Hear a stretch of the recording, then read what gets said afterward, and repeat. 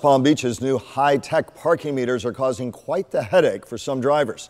Some people who think they have extra time come back to find tickets. News Channel 5's Alana Quillen here to explain. Alana? Well, Michael, some of the meters in downtown come equipped with a sensor which resets the meter time to 0 when the car parked in that spot leaves. But the meters are not resetting right and are resetting in the middle of someone being parked there. So people are coming back to find a ticket instead. Now the city has some technicians working to fix those faulty meters, and they're also issuing refunds. Anybody out there has an issue that felt like they've been unjustly issued a citation, please bring it to my office.